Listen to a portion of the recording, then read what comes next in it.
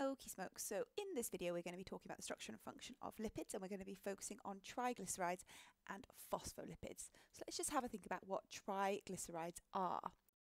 All lipids contain the elements carbon, hydrogen, and oxygen, and we're going to talk about their arrangement. Triglycerides are made up from glycerol and 3 fatty acids. That's where the tri comes from, 3. Triglycerides are the main components of body fat in humans and all other vertebrates, as well as in vegetable fat, so we find them in both plants and animals. We also find triglycerides in our bloodstream, so we transport fat to and from our fat tissue, our adipose tissue, in the form of triglycerides. We also find quite a lot of triglycerides in human skin cells, so it's found in lots of different parts of the body. Let's take a look at the structure. So a triglyceride is made up of 1 glycerol molecule and 3 fatty acids, and let's take a look at how they join together. In the next section, you're going to learn the structure of glycerol and the structure of saturated fatty acids, monounsaturated fatty acids, and polyunsaturated fatty acids.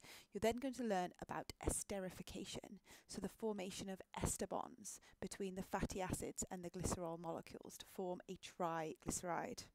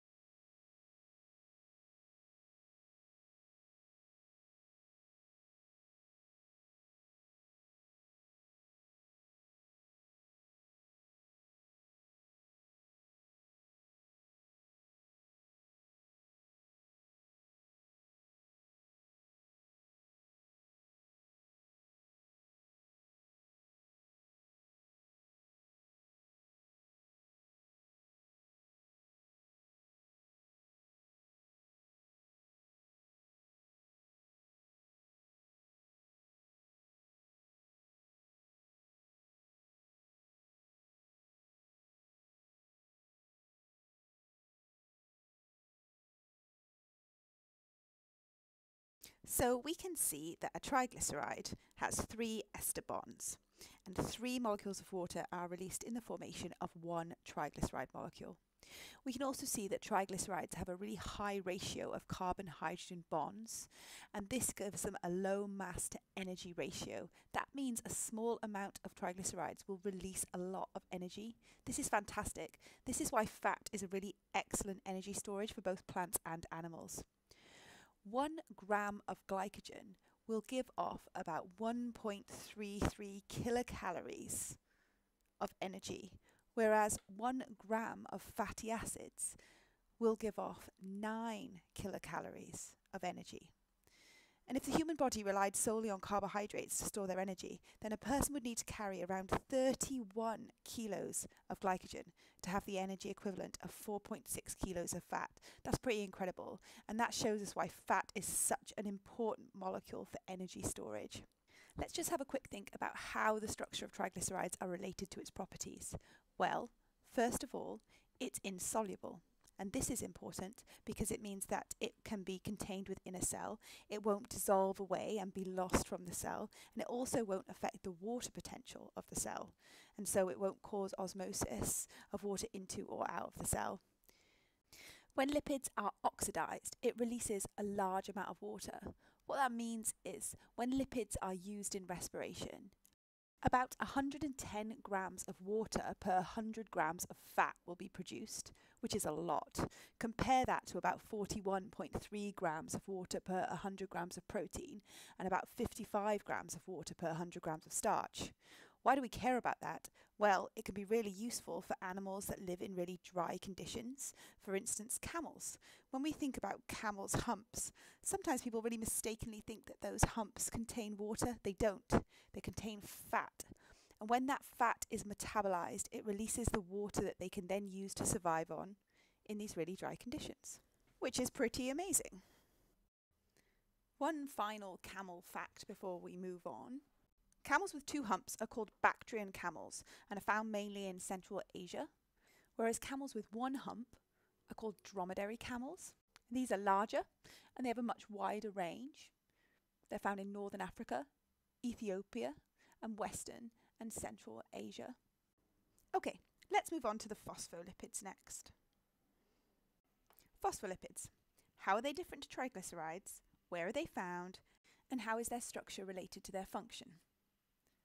A phospholipid actually looks very, very similar on a molecular level to a triglyceride.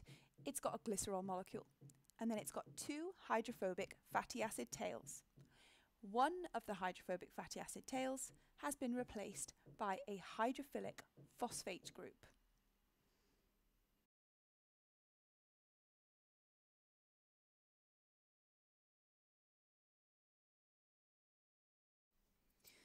The fact that phospholipids are polar, meaning that they have a hydrophilic phosphate head and a hydrophobic tail made up of two fatty acids, means that in an aqueous, a watery environment, the phospholipid molecules will form a bilayer. If you were to drop a handful of phospholipids into a bowl of water, they would spontaneously form into a sphere, and that sphere would have phospholipids pointing, with their heads pointing both inwards and outwards.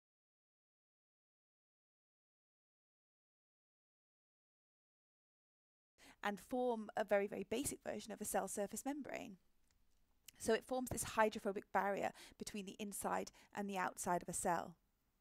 Another useful property of phospholipids is that their structure allows them to form glycolipids by combining with carbohydrates within the cell membrane, and these glycolipids are important in cell-to-cell recognition.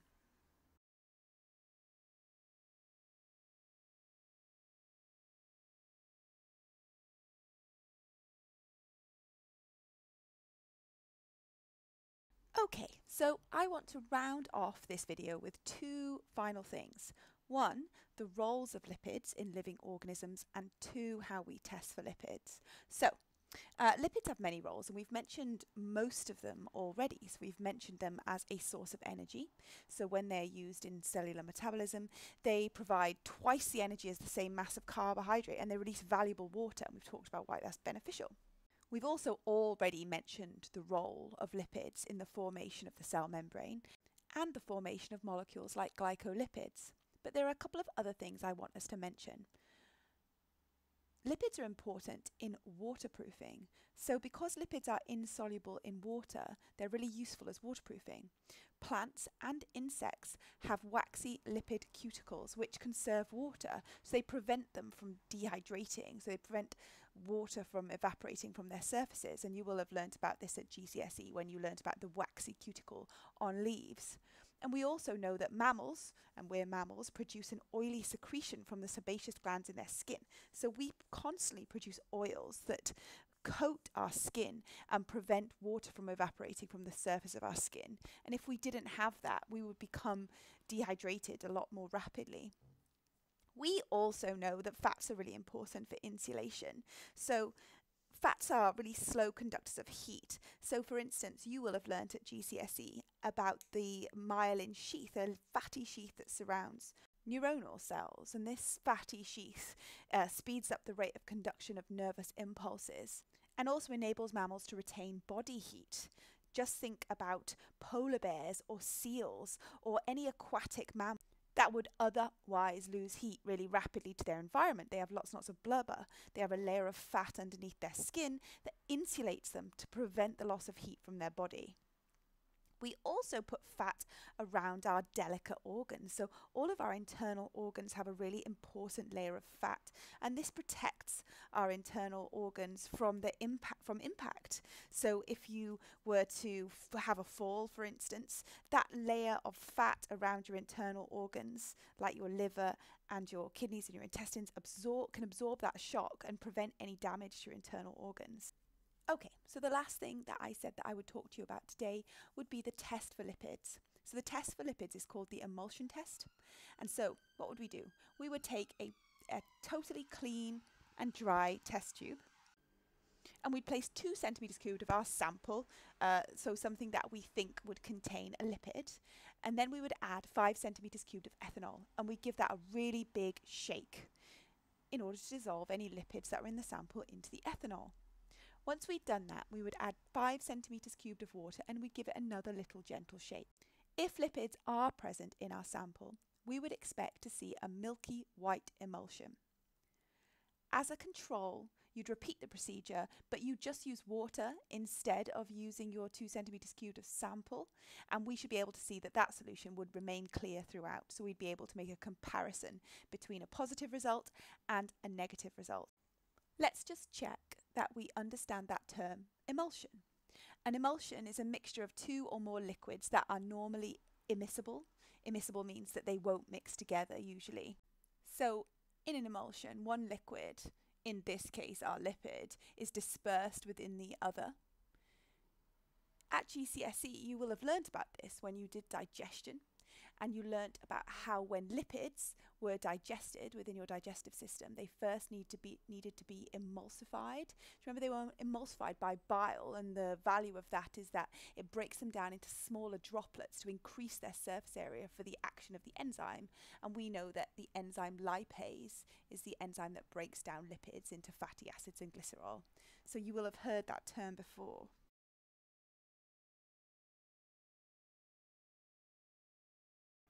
I'm just trying to think if there are any other key terms that I should really clear up before I finish this off. And even though it's been mentioned, I don't think I've explicitly explained it. But in general, there are 3 types of lipids. There are fats, which are solid at room temperature. There are waxes, which are also solid at room temperature. And there are oils, which are liquid at room temperature. So we tend to find oils in plants. We tend to find fats in animal tissue, and we also tend to find waxes in plants. And I actually think that's pretty much everything that you need to know about the structure and function of lipids for now, so well done.